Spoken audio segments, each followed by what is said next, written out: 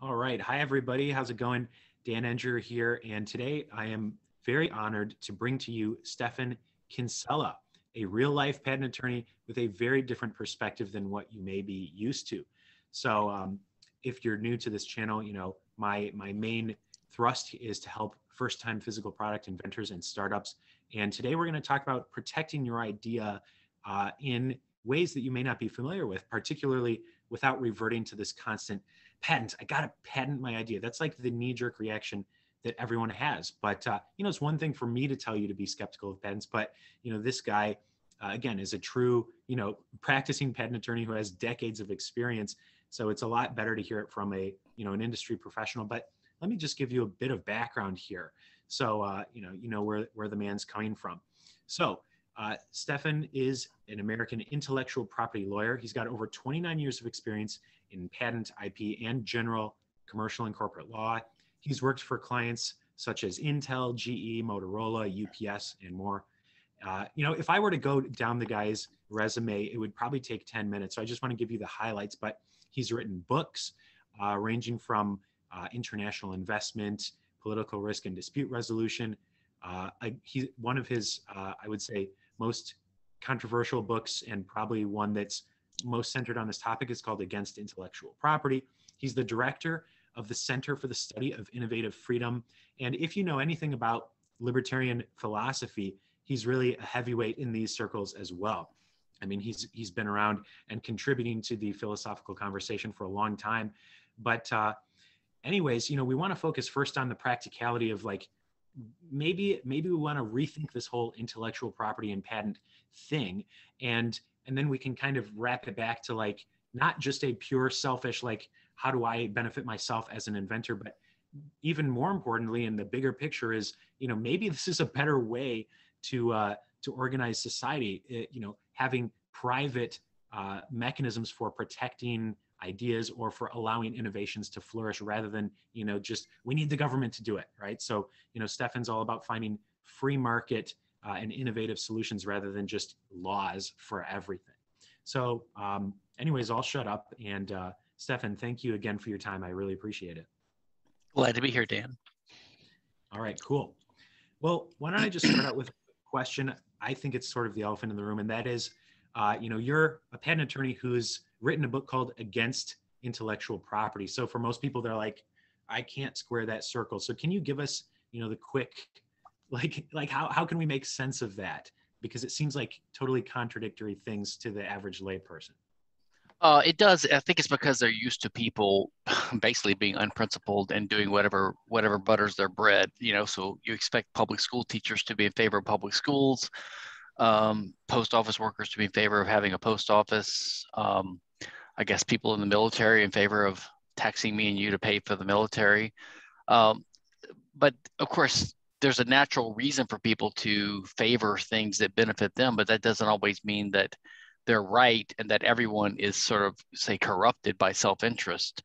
There are lots of oncologists who get paid because there's cancer, but their job in life is to fight cancer, and they hope that they could get rid of it.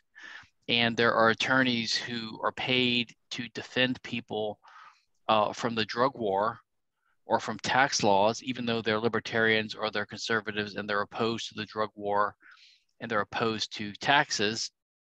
And if they had their way, those laws would be abolished and they would be out of a job, or they'd have to find some more productive, honest employment.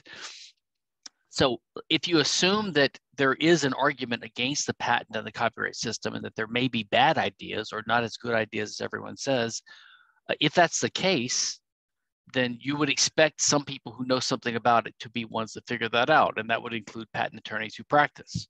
So it's the only surprising thing is that I would actually be courageous enough to say in public that I oppose the system that I'm working within. But that's not that much of a surprise, because number one, my saying it's not going to hurt me, because I'm not going to instantly cause the system to be abolished. Although if I could, I would. I mean, at best, we could have a gradual reform, or even if we abolished it, it would be a 20-year transition period. And that would just give lawyers like me more work, unfortunately, cleaning up the mess. and I've found in my career, I've been doing this like 28, 29 years now, patent law. At first, I was a little bit afraid to say it. So I would be very timid, like, oh, maybe we should consider some arguments against it, because I was afraid that my employer, the law firms I work for, or my clients would be upset by that. But what I found is no one cares. And in fact, it's gotten me business, because people don't care what your political, personal views are any more than they care about your religion, right? But if they hear you speaking vociferously about a topic like patent law and copyright law, they assume you know what you're talking about. Like, they don't care if you're against the system. They think that if I talk so much about it, I must know what I'm talking about, like about how the law works. And they're right. So they want to hire me to do their patents, even though I'm against the patent system. So, so anyway, there's no contradiction at all in my view. I mean, I think I would have discovered that patent and copyright law are a bad idea, even if I had not practiced it. But one reason I turned my attention to it, because I was a libertarian and interested in this topic, and the arguments for it never made sense. So when I started practicing it, I thought, I'm going to be the one who's going to figure it out. Like, because I'm a libertarian and I actually understand the system, which is very arcane. Most people that talk about it don't really understand it, because they get patents and trademarks and copyright confused and all this kind of stuff. So I thought, okay, I'm the one libertarian who actually knows patent law from the inside out. So I'm going to be the one who's going to figure it out. And I tried for about 5 years. And I finally kept butting my head against the wall. I finally realized why I couldn't, and that the whole thing is totally corrupt and should be abolished. Now, that's not to say that people shouldn't use the system in our given society, given that it exists. And that's what my job as a patent lawyer is. I view my job as a patent lawyer like a guy who sells locks to people, or guns, or bullets. I'm arming them to do something. And especially like locks, in the old days when you live in a safe community, you might not lock your door because no one's going to break in. But when crime goes up, you need to have locks, and that's an expense, and you have to hire a locksmith and a lock company to buy it. And that's an extra cost of life that's required because of the existence of crime. And the locksmith is in business because of that. And that's sort of what I do. So because there's patent laws and copyright, people need to be aware of them and to navigate them and to respond to them, and even to sometimes use them because they exist. So people like me are necessary. So yeah, that's my situation. I've actually liked it because I deal with it. I'm an electrical engineer background, and I specialize in electrical type inventions, especially lasers and things like that, in the last 15, 20 years. And I've always enjoyed learning about new inventions and working with engineers and with companies. But I also know that in a way my job is a waste and a drag on society, and that it's a shame that these companies have to waste resources, waste their employees' times on getting patents just to hold them in case they need them to defend themselves if they're sued, or to waste time defending a lawsuit. The whole thing is a drag on innovation and business. Hold on just a second. Dan, I need to pause for a second. No problem. Yeah, give me just a second. No problem. Okay, sorry, back. Anyway, I guess I can pause there and let you follow up with any questions. Yeah. Yeah, that's my job now. And by the way, people don't understand patent law. On the hypocrisy charge, I think you could level a hypocrisy charge against me if I was out attacking people, like aggressively using the patents. But in my career, I've always worked on the defense side. That is either helping people obtain patents, which they can use for good or for evil. So I'm like selling guns or bullets. People can use them for good or for evil, or a knife. But then when they, on the litigation side, I have helped companies only being sued for patents, and I help them defend. And sometimes the defense would include a countersuit. So I have no ethical problems with countersuing someone who's suing you for patent infringement, because they've opened the door. But I would never help someone who wanted to use a patent to sue an innocent company, because I believe as a libertarian that that's aggression and that's wrong. It's using power the state's given you to take other people's property in a sense, and I think that's wrong. And I don't do that. And that's the reason I oppose the patent system, in addition to the fact that I think it's a drag on innovation, contrary to the propaganda that's spread, that it's necessary for innovation, which is wrong. Right. Yeah. And for those who aren't familiar, you know, the philosophy that Stephan and myself coincidentally are coming from is a adherence to what's called the non-aggression principle, which is that it's basically morally wrong to initiate the use of force against an innocent party, and you know, it's okay to use force to defend legitimate property, like for example your house is a very clear form of property, but to say that you own an idea, something that other people can come up with simultaneously or before you or after you, it's not really much of a solid claim, you know, anywhere near compared to like physical property. I just wanted to sort of like give people a background about the philosophy. But moving on to another question. Well, before you go on, let me say one thing about that. For your listeners, especially because you mentioned a lot of them are just normal people, not libertarians. Um, the understanding and the case against intellectual property, which would include patent and copyright, also trademark and trade secret, but the big ones are copyright and patent. You don't need to be a libertarian to understand why these systems are a problem. They're a problem on their own terms. In other words, the reasons given for these systems, these systems don't hold up even on their own terms. And the ethical reasons against them are just common sense as well. So if we have time to get into that, or if anyone wants to, you don't have to be a raging libertarian like me to understand.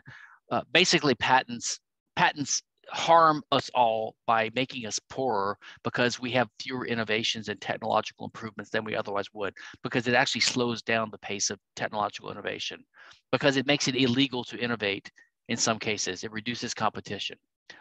That's number one.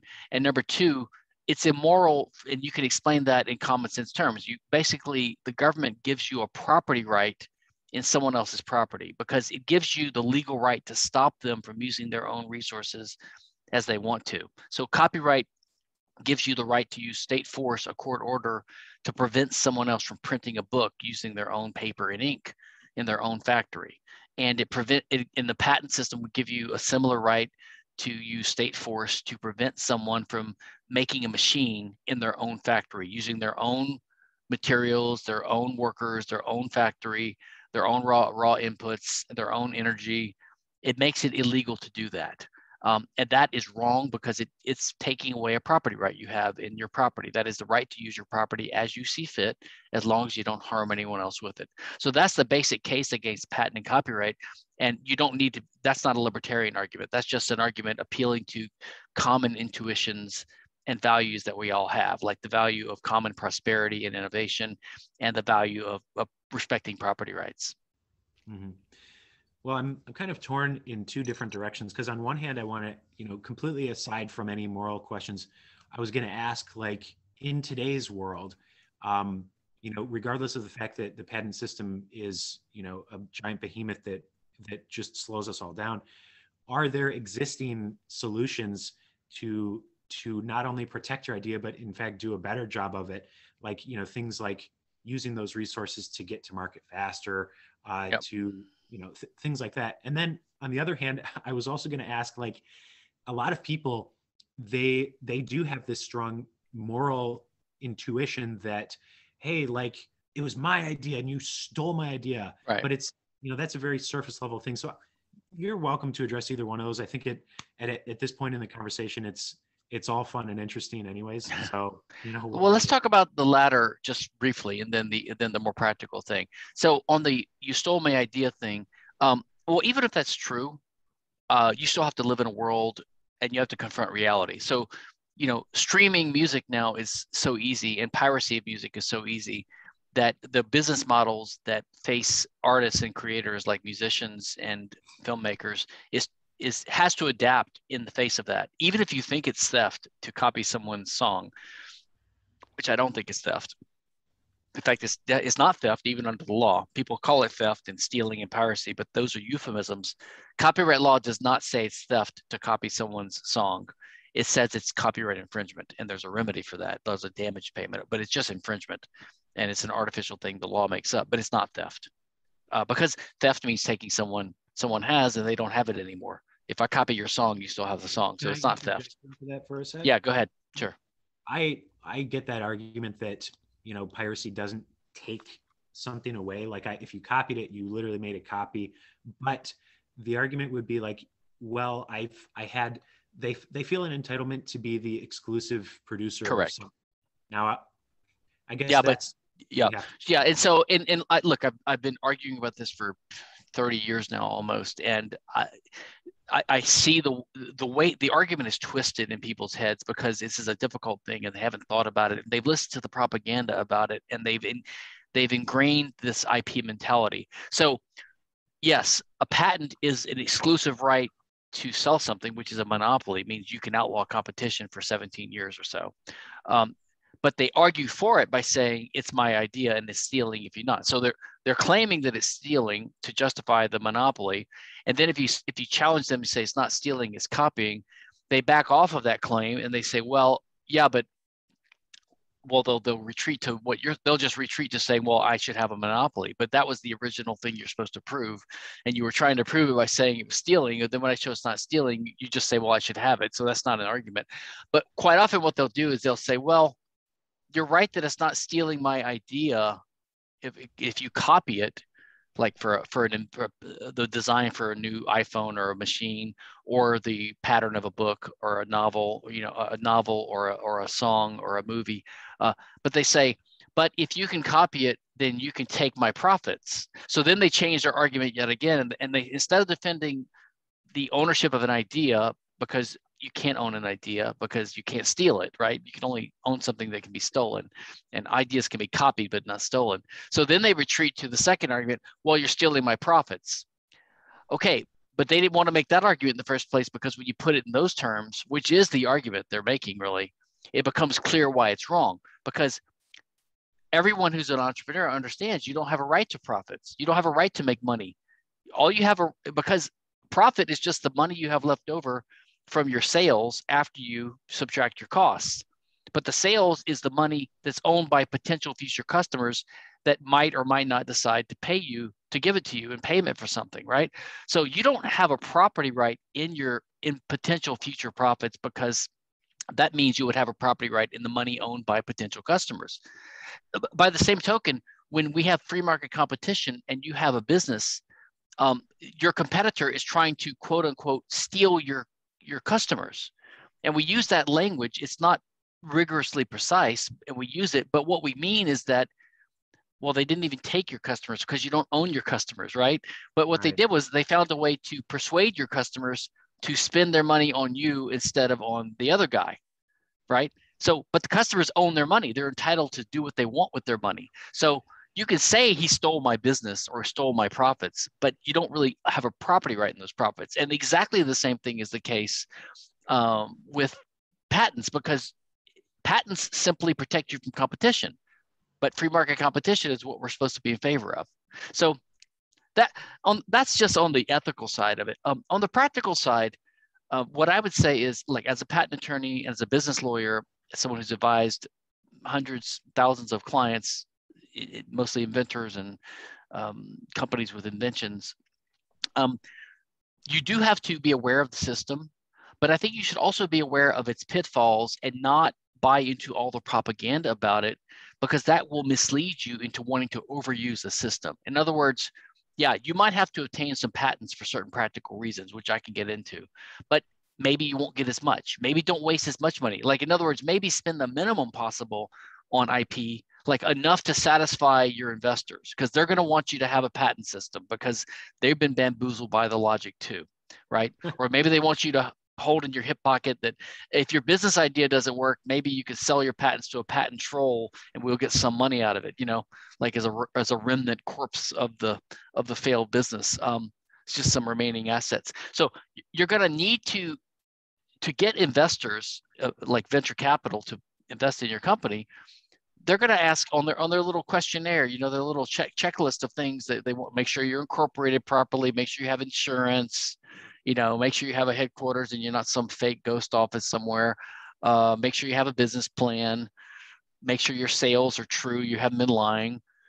Also, do you have a good IP program in place? And what that means is do you have a system in place where you're not going to be sued into oblivion tomorrow by, like, you're not infringing someone else's patents? They want to make sure that they're not giving money to a company that's about to be sued into oblivion by a competitor or by a patent troll. So have you done your due diligence to make sure you're not infringing other people's patents? And number two, do you have the right licenses that you need for any patents? And number two, are you exploiting your IP resources properly so they're not going to waste? In other words, are you meeting with inventors regularly to make sure that they don't have any ideas that you could file a patent on? Are you filing patents? Do you have a good law firm lined up? They want to see all that. So you can't just say, well, we're against the patent system, so we're libertarians, screw that. That's not going to wash. So you need to be reasonable, right? So you do need to say, if you say, look, we have a patent law firm, we're doing what we do, we're spending a moderate amount, we don't want to do too much of our resources to it, but we're doing what we need to. Our patent attorneys assure us this is within the realm of the normal. So we're obtaining patents and things like that. But what you could do is you could say, but we're adopting a policy like some companies have done, like say Tesla or Twitter. Like say Tesla adopted a policy because they understand how damaging the patent system is even to themselves. Because if you start being reliant upon whatever invention you happen to be able to get a patent on, you might not adapt to a new field because you're relying upon this little monopoly protection. So it might limit your dynamic flexibility, right? Maybe you should modify and go to a different line of business, even though you don't have a lot of patents on it already. So the patent can be like handcuffs. You want to be free of those handcuffs. So you don't want to let the patents you happen to have limit what you choose to do, right? You want to focus on the business. And so you might have a light touch. You might only get a few number of patents. And Tesla knew that they're in a dynamic growing market of electric vehicles. They know that people need to have power stations around the country, for example, to make this market work, right? Because there's gas stations on every corner, but there's not Tesla charging stations. So they wanted competition because they want 5 or 10 other electric vehicle companies so that there will be a bigger market to build up the technology and the standardization and the electric charging ports everywhere so that the electric car market gets big enough to be prosperous. So Tesla would rather have 10% of a $10 trillion market than 90% of a $500 million market, right? They'd rather be a medium fish in a huge pond than a big fish in a tiny pond, right? So they intentionally forswore the use of patents because they have a lot of patents in this area. And they said, we're not going to sue anyone for patents. Any competitor is free to use whatever we're doing. So they actually intentionally didn't use patents in hoping to grow the market because they kind of implicitly recognize that patents slow down competition in markets. This is similar to the software industry. The software industry has largely forsworn the use of copyrights for software with the entire free software movement. They use open source software licenses. So they could use copyright for software, but they choose not to because it slows things down. Most software nowadays that people use is open source under the GNU license or copyleft or something like that. So people are trying not to use the IP systems when they can. And another thing you could do is like what Twitter did was Twitter says, for ethical reasons, which is good PR, and also to attract the right employees who had to have a modern pro-technology streak, they said, we refuse to be a patent aggressor. That is, we're going to make a pledge that we're going to have patents and we will keep them in our back pocket for defensive reasons. If someone sues us, we will countersue them, like the porcupine approach. But if you leave us alone, we won't go after anyone else. And the way they did that was they adopted a policy. And saying something and making a policy is easy to say. Talk is cheap, and you could always just change your mind. But what they did was they tried to tie their own hands by signing an employee agreement with every employee who might be an inventor, and it gave a license to every employee in the patents that they come up with, making the company get their permission before suing someone for an aggressive purpose. So let's say you have a Twitter employee who comes up with an invention. Twitter patents it, Twitter owns the patent, the employee leaves the company. Now Twitter wants to use that patent to sue a competitor in an aggressive way, like not in a defensive fashion, but aggressively. They have to go back to the employee who left to get his permission. So he probably won't grant it because he has no reason to grant it. So it's a way of tying their own hands. So some companies could think about those models. I talk about these strategies you could use in my book, my monograph of Do Business Without Intellectual Property, which I sent you the link to, and people can look up on my site, c4sif.org. Other things you can do is you can join defensive patent pools or patent leagues where people get together in a similar industry and they all agree to pool their patents together and not to sue each other. In other words, they just want to do competition in a fair and square manner. They don't want to be distracted by IP lawsuits or even by suing people to make money off of that. They just want to make products and make money off of that, and they're fine with free market competition. And they all agree not to sue each other. This is sort of like the Soviet Union and the United States having, mutually assured destruction. They're not going to sue each other. They've all agreed not to sue each other. I'm sorry, to hit each other with nuclear weapons. And then also the patent pooling aspect means that if someone outside the pool tries to sue a member of the pool, then any member of that pool, they could look through their own pile of patents as something as a counter weapon to sue this guy with, or they could look among the patents of their fellow members in the pool. And if they find a patent that one of their fellow members has that could be used as a weapon against the guy suing them, they can take a temporary license from the guy and use it as a weapon. So they all kind of pool their resources to add to their defensive armory. So it basically turns the patent system, the patents that you collect, into more of a defensive thing to let you go about your business and to minimize your costs. So there's lots of things that are like that are kind of creative and outside the box that people don't typically think of. And if you go to your average patent attorney, they're just going to say, pay me money. I'm going to get you as many patents as possible. And then pay me an additional amount of money, and I'll meet with you every quarter to look through all your existing patents and review all your possible competitors' behavior, see if there's anyone we can sue to get some money, right? And then if we sue them, you got to pay me for that. That's going to be $1 million for my fees to sue someone. And if someone sues you, you can hire me too, and you can pay me $1 million to defend you from this lawsuit. And if you lose, then you have to pay another $10 million to them. So that's what you're going to hear from your typical normal patent law firm who has never even thought about whether patents are a good idea and doesn't give a damn and just want to take your money, right? And they're just going to go with the system and do the easy thing. But you can think a little bit creatively, like a lot of high-tech companies are doing, and not be sucked into this. Wow. It just goes to show, the innovations of the free market are always 10 steps ahead, even figuring out how to sidestep this old archaic system. So I just have one more question for you, because this is excellent, and it's all very interesting and, dare I say, highbrow ivory tower type stuff. But to bring it to earth because like I said, my audience is, at the end of the day, just average, almost desperate people just trying to start up a simple physical product. And they're like, okay, I understand, patents may not be the best way to do that. What would you, if you had to boil down some advice into just, a few minutes, if possible, what would you say to them, regardless of ethics or morals or et cetera, Mm-hmm. and money being generally the biggest constraint of all? Mm-hmm. What the hell should they do, knowing that now that their confidence in patents may be slightly eroded? What would your advice be? Well, okay, so this advice is mostly for independent inventors, because if you're anything beyond that, you're probably going to be an employee of a company, and they're going to make you sign an agreement, or it's going to just be the default law in the state where the employer owns all the IP and they handle the policy. So it's really not up to you. But if you're an independent inventor or a small company, you started yourself or something like that,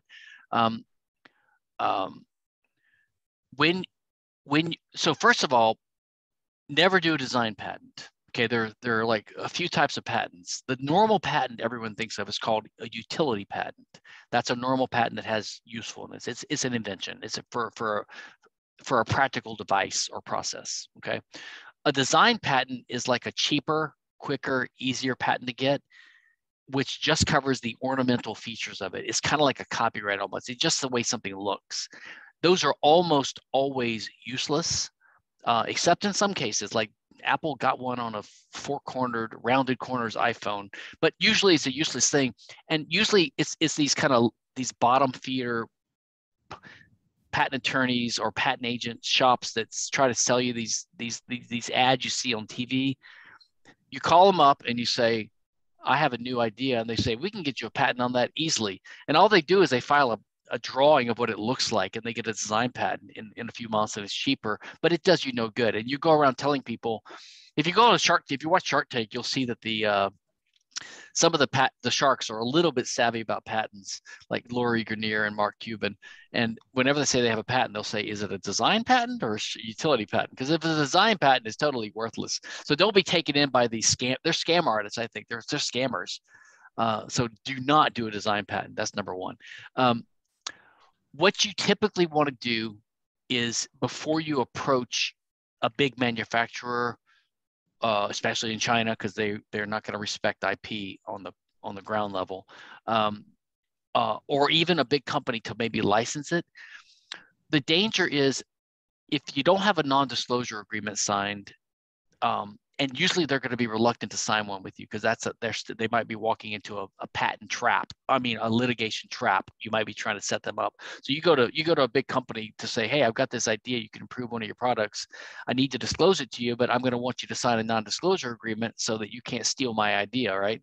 They're not going to sign that. And even if they do, what are you going to do if they steal it? So it's better to have some kind of patent filed before you disclose it to anyone other than your attorney, so that you could prove. And there's two ways to do that. You file a patent on it, but the way IP works is it's really easy to do your own copyright. In fact, copyright's automatic, but if you want to register it, it's cheap and easy. You can do that on your own. Trademark is a little bit more difficult. You could usually hire a trademark attorney, but you could figure it out on your own. But and then patents are the hardest to do on your own. Some engineers get good at it, but it's not easy to learn for your typical engineer. So you want to hire a lawyer. So you're going to spend $8,000, $10,000, $20,000 on a patent, which is usually not within the budget of someone who's a small independent inventor, or it's not a smart use of funds if you're not sure yet about the idea. So the most practical thing is to file a provisional patent. Now, most patent lawyers will tell you not to do that for two reasons. Number one, they're correct. They're not as good as a regular patent, and you might mess it up. And number two, they want you to pay them $10,000. So they will tell you you're an idiot if you do a provisional. But I hate this kind of advice, because this is stupid lawyers making the perfect be the enemy of the good. I mean, if you can't afford to do a $10,000 patent, it's better to do a provisional patent than nothing else. So what you do is you just write the document up as a technical document that describes it in the best you can. And you go online to the patent office website, and you figure out how to file it. And I think it's $75 for the filing fee. It's really cheap. And you file it, and then you get a filing date, and you get a provisional patent application number. So basically that gives you a 1-year window where you have 1 year to convert that, in essence, to a regular patent. So when you're about ready to start approaching people to license it or to manufacture it, you file your provisional, and then you start going, right? And you try to figure out something within let's say 6 months. So you try to get some idea within 6 months about whether this is really an idea worth pouring money into, right? Or maybe someone wants to buy it. Maybe the big company you approach says they're impressed that you have this idea and that you have a provisional patent. They know they can just buy the invention from you and the provisional patent, and then they can pay their patent lawyers to convert it to a regular patent, and they might pay you for all that, right? So then it's out of your hands. On the other hand, if no one's interested in licensing it from you or whatever, but you think that you can make a profit, well, then at that point you say, okay, I'm going to raise $10,000 and I'm going to pay a patent lawyer now to file a regular patent on it, right before the 1 year is up. So, but it gives you some time to decide whether you really do want to spend the big bucks on getting a regular patent.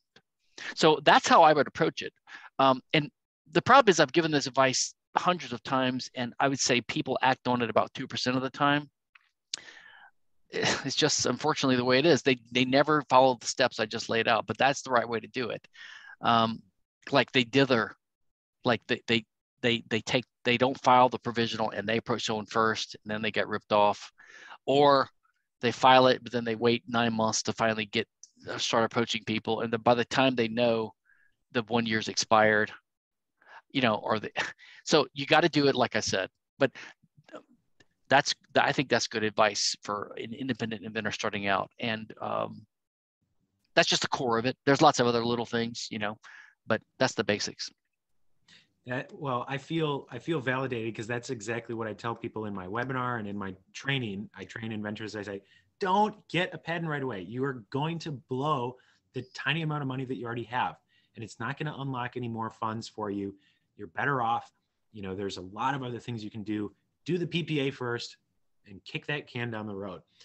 Well, in any case, Stephan, this is an extremely interesting and enlightening topic. And, we could go on forever and ever. And, your work, if anybody's interested, in learning more, this man's work is like just libraries. He's done so much. And I would strongly encourage you to look into, alternative ways of managing our society. Like, I don't want to get into that too much, but, it's called voluntarism, and it's a philosophy both Stephan and I share a strong passion for. But in any case, I would say this is a good time to close out the conversation. Once again, thank you for your time. And if you have anything else you want to throw in there, go for it. You can list, your website or whatever. But I really appreciate the chance to speak with you. Yeah, well, my libertarian stuff is at stephankinsella.com, and my law website is kinsellalaw.com. But most of the stuff we're talking about today is all collected on C4, the number 4, SIF.org. And there's resources there, the practical resources and the stuff about why the patent system is so harmful, and copyright as well. And yeah, people are free to look at that. And one of the, I talk about this on my website in some places, but one other strategy people can consider is, instead of filing a patent, if you don't want to file a patent, and if you want to keep other people from patenting the same thing, you can just publish it. You can just publish your invention on your website, and then other people can't patent it. Yeah, you make a disclosure. So that's another option some people have. And I mentioned that in my Do Business Without IP book. But isn't the public disclosure, I thought it kicks off a 12-month window. But if somebody were to file something within 12 months of the public disclosure, as long as, there's the first inventor to file. So they'd have to prove they're the inventor, I suppose, and they didn't learn it from you. Yeah, well, they can't. If they learn it from you, they're not the inventor. And okay. I think it's pretty rare that people lie. But the 12-month thing is complicated. I think it depends on whether you're the inventor or whether someone else is. In other words, right. If you publish it, then you have 12 months yourself to file. Okay, right. But I think if you publish it today, everyone else it affects right away. It's complicated. I kind of forget the details. As long as they don't lie and try to prove that they were the inventor, which some people will obviously try to do, right? But yeah, because I've never seen that in my whole career. I've never seen anyone lie. The most I've seen in terms of lying is when people misstate the invented entity. In other words, let's say you have 3 guys that invented it at a company, and one of them leaves and he refuses to sign the papers. So you take the easy way out and you just take him off. That's actually a no-no. You're supposed to list everyone. And if he refuses to cooperate, there's a way you can get around that, but people don't want to take that. So that actually can threaten the validity of the patent. And I've seen that done before. And on the other hand, sometimes 3 guys will invent it, or 1 guy will invent it, and his supervisor wants to be listed on the patent. You can't do that. With copyright, you can. With patents, you cannot. That's actually another no-no, because they're both in violation of an oath that has to be sworn to the patent office. You have to tell the truth about who the inventor is. You cannot list someone just to be nice to them. And people do that all the time. And that actually threatens the validity of the patent, although it's very rarely brought up because it's hard to prove. But theoretically, you only want to list the inventive entity, the people that are actual inventors. Now, sometimes you're not clear who it is, and you can have leeway in deciding, if you're not sure, you might list someone, but you can't just make someone up, and you can't leave someone off if you know they're an inventor. Awesome. Good stuff.